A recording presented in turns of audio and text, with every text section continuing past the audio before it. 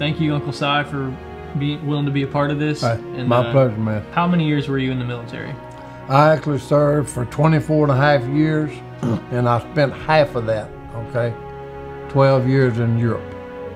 If you don't have somebody in your family that's involved in the military, the general public does not have any idea of what a person that serves goes through or what the family goes through.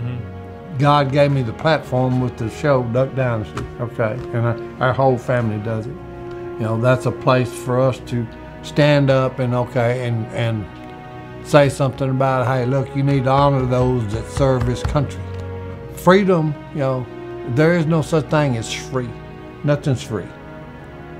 Somebody always had to do the work and pay the bill. Look, we're the ones that sent them there, sent them to war. Then we need to have their back going over the war and then have it coming back.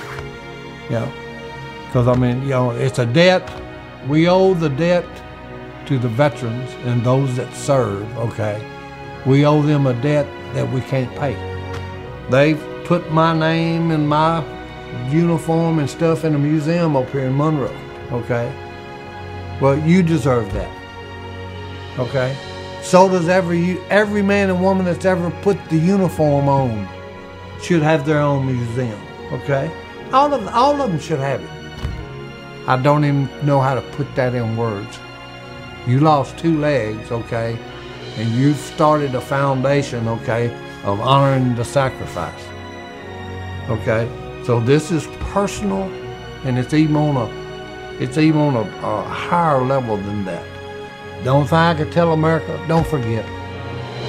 My goodness, don't forget the men and women that have died for this country. But anyway, appreciate your service, appreciate your sacrifice. Thank you for your time, Uncle Si.